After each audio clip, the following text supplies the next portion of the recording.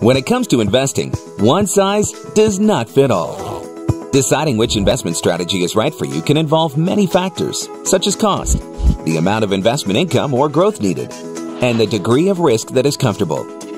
Because of these wide-ranging variables, Velocity Digital Portfolios has designed 4 unique investment strategies. If your priority is keeping costs as low as possible, then the Velocity Index Advantage portfolios are for you. Index Advantage uses a diversified lineup of low-cost, transaction-free, exchange-traded funds, or ETFs, which are passively managed funds that track specific indices of the market.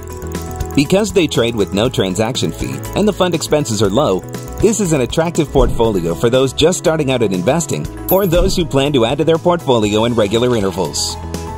If you want a more actively managed approach to investing, we offer the Velocity Select Managers Portfolio. Velocity has carefully screened actively managed mutual funds that we believe offer historically compelling risk-return results. The Select Managers portfolios are available in 2 versions.